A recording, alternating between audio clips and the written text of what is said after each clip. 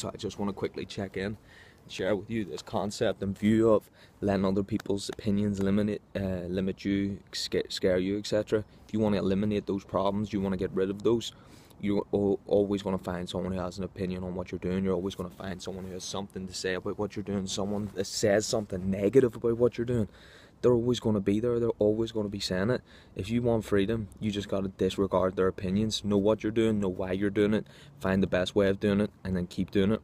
Those opinions are going to fall off you like water falls off you in the swimming pool. As soon as you hop out there, that water gets left there. That's the way you want to be with people's opinions. Leave the opinion with the person that give it. Don't bring it on board.